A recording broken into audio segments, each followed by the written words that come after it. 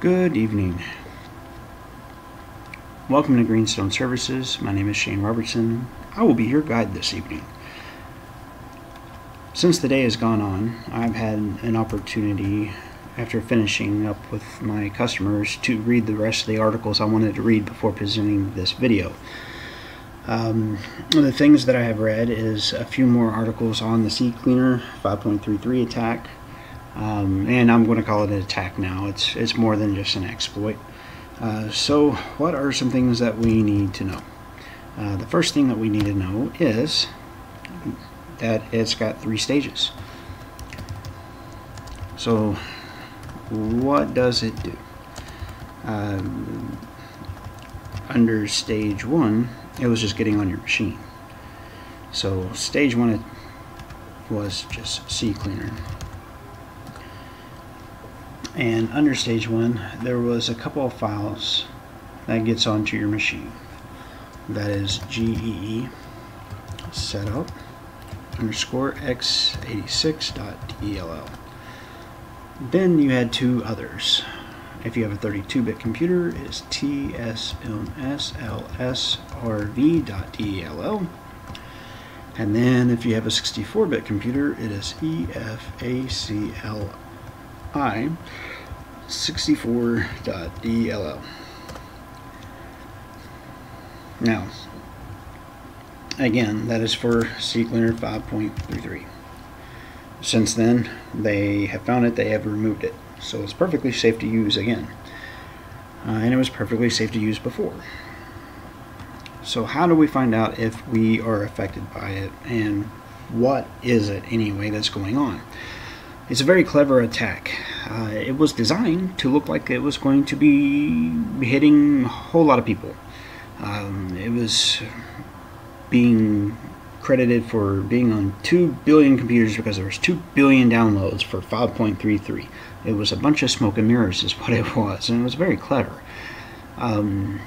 Essentially, the way that they designed it was that in stage 1, it gets these files installed. In stage 2, it parsed the information, or it went through the information to find out if the computers that had these files installed were on a list of domains. And if they were, then install stage 2. And then, if the information gathered in stage 2 match certain parameters, then install stage 3 and move forward from there. By the way, I have to credit Talos Intelligence, I have to credit Cisco, and I have to credit Kaspersky as well for the information that I'm going to be listing. So those 3 files, let's see if they are on my machine. And I'm going to do this the tech way. First, let's just search for them, see if they're there. We're going to look for the 64-bit file. No, it's not there. Now let's look for the 32-bit file.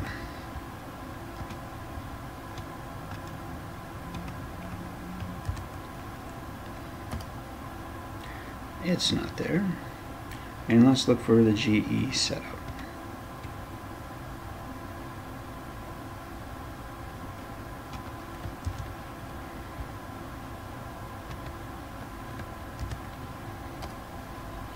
It's not there either.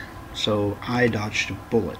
Now, if you happen to have any of these 3 files, it is completely 100% recommended that you must have your computer wiped.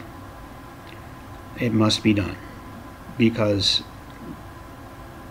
if it already knows the information that it knows about your machine, it's only going to get ugly for you.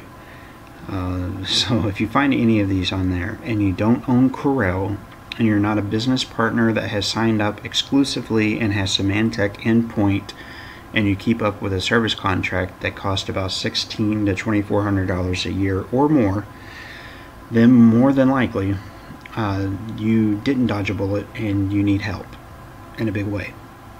And again, please spread this video so that people locally here will find out.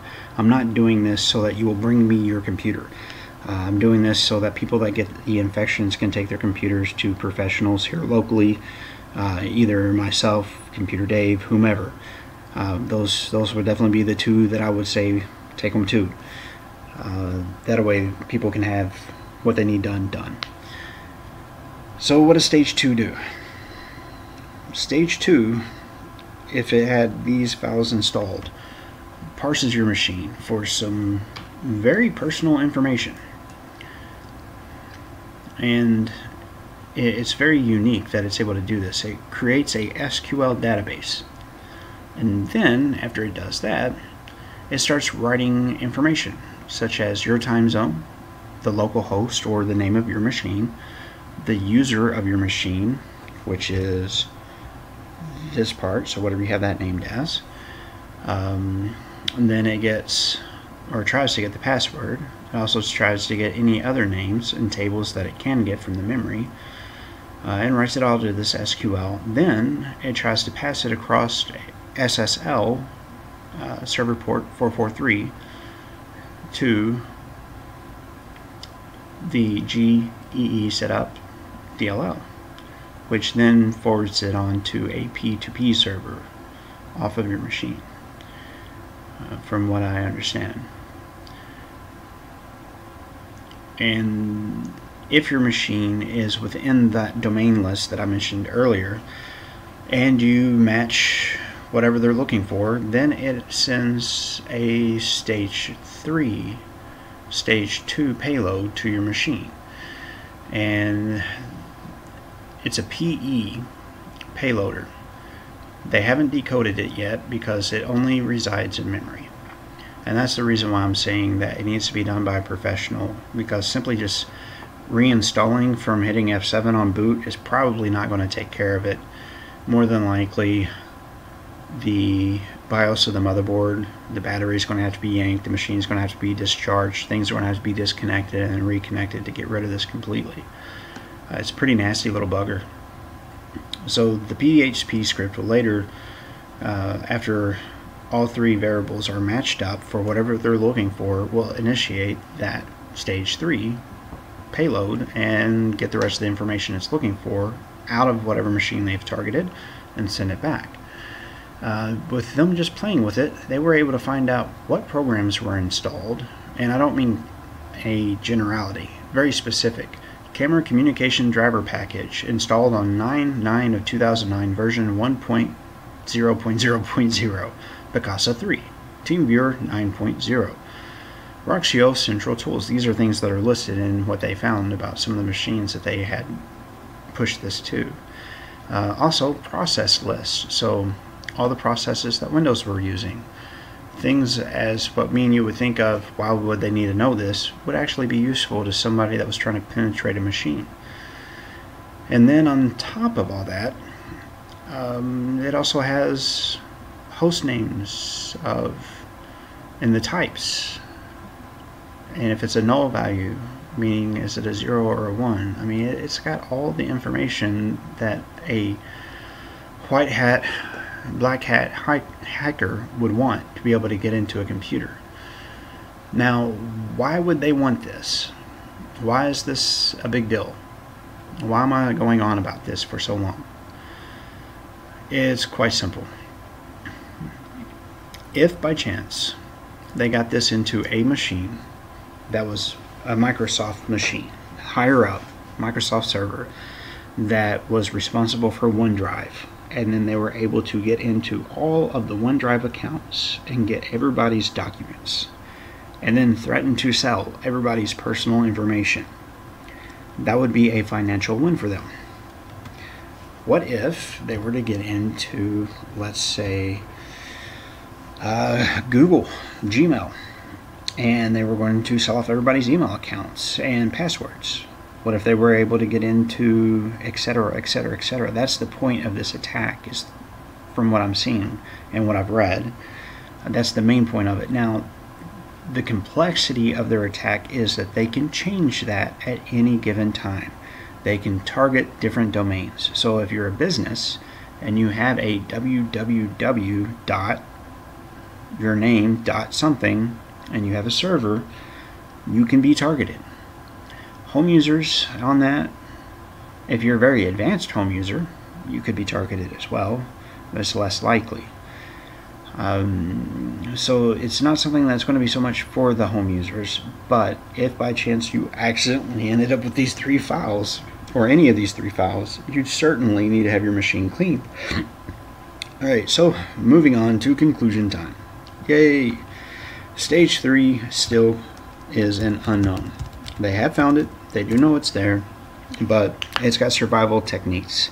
It's designed to disappear, it's designed to completely evade being decoded, debugged, and looked at. And that's about all that they know right now. It's a lot of information, but I just wanted to pass all that to everyone so that you guys can make some informed decisions. Now, again, do I trust CCLeaner? Yes, I certainly do. Is this a paid or sponsored video? No, it is not. I don't even have 1,000 views yet, so I can't do monetization on any of my videos.